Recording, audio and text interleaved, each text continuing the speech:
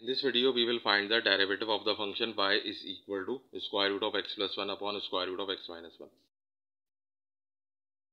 So first we will take the derivative on both sides. So we have dy by dx is equal to dy dx of square root of x plus 1 upon square root of x minus 1. Now we know that the derivative of the fraction u upon v is equal to v times derivative of u minus u times derivative of v upon v square. So here we can see that we have square root of x plus 1 in place of u and square root of x minus 1 in place of v. So first we will write v, which is square root of x minus 1, then the derivative of u. So we will write the derivative of square root of x plus 1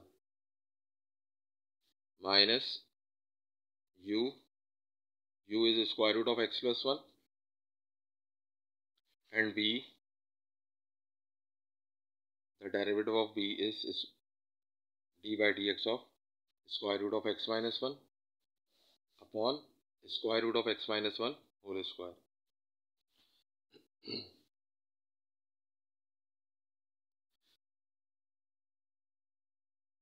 Now we will apply this derivative on both the terms.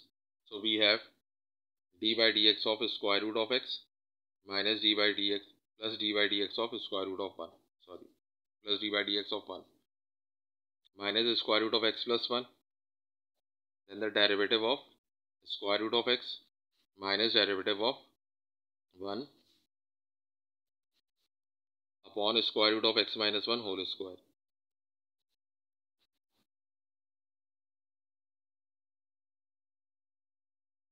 Now the derivative of square root of x is 1 upon 2 square root of x, and the derivative of 1 is 0. Then again the derivative of square root of x is 1 upon 2 square root of x minus derivative of 1 is 0.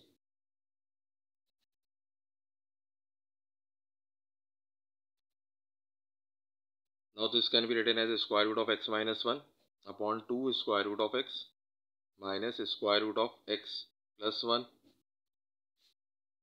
upon 2 square root of x,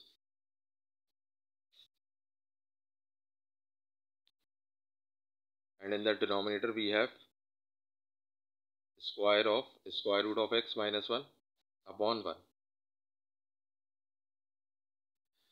Now in the numerator we have two fractions and the denominators are same, so we can add the numerator, subtract the numerator,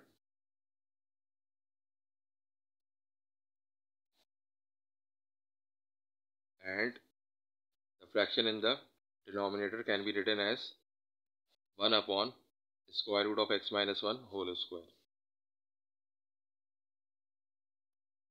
Now we have square root of x minus 1 minus square root of x minus 1 upon 2 square root of x multiplied by 1 upon square root of x minus 1.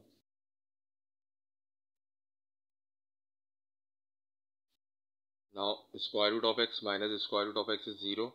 So we have minus 2 upon 2 square root of x multiplied by 1 upon square root of x minus 1 whole square. Now this 2 and this 2 can be cancelled. So the final answer is minus 1 upon square root of x multiplied by square root of x minus 1 whole square. And this is the required answer.